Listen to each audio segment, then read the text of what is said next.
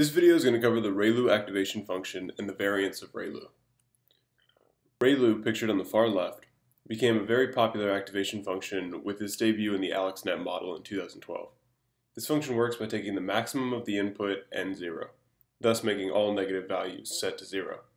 Extending the ReLU is the leaky ReLU, which parameterizes the negative n with some slope parameter such that it doesn't set it right to 0, but it has some value, but not necessarily just the absolute value of the negative component.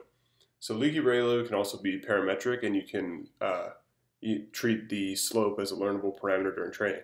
And then on the far right is this other interesting idea of randomized slope values. So as the model runs through the data, it randomly samples slope values for the activations from some distribution. So again, this is just the ReLU function. It takes the maximum of the input and 0. The leaky ReLU takes the maximum of the input, or instead of setting it to 0, it'll set it with this slope parameter alpha. And then this alpha parameter can be learned during training, or it can be preset. So randomized leaky ReLU is probably the most interesting variant of ReLU out there right now. And what it does is, instead of learning the alpha or setting it and computing it, samples it from a random distribution, which could be like uniformly distributed, some kind of scale-free thing, or either way, and then they fix it to a certain value. So in the study discussed in this video, they are going to use these two network and network designs to test the variance of ReLU with respect to each other. So first they tested on the CFAR10. With the CFAR10, they find the best results with the randomized ReLU function.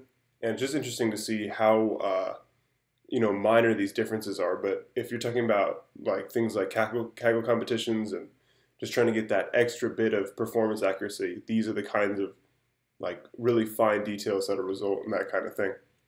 So these are CFAR 100 results, and they tested in the National Data Science Bowl this plankton classification image dataset too. So in conclusion, they find that the alpha parameter set to 5.5 performs the best with the leaky ReLU, and they find that alpha set to 100 basically performs the same as ReLU. They find that the parametric ReLU, if you learn the negative slope component, that'll suffer from overfitting. They find that randomized rectified linear was the best one generally, but it's still unclear how this affects the training dynamics of neural networks in general.